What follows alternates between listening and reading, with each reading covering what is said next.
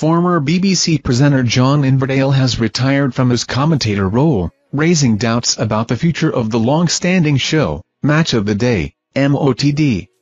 The program, airing since 1964 and hosted by Gary Lineker for 24 years, faced challenges when Lineker was suspended for a controversial tweet against the government immigration policy.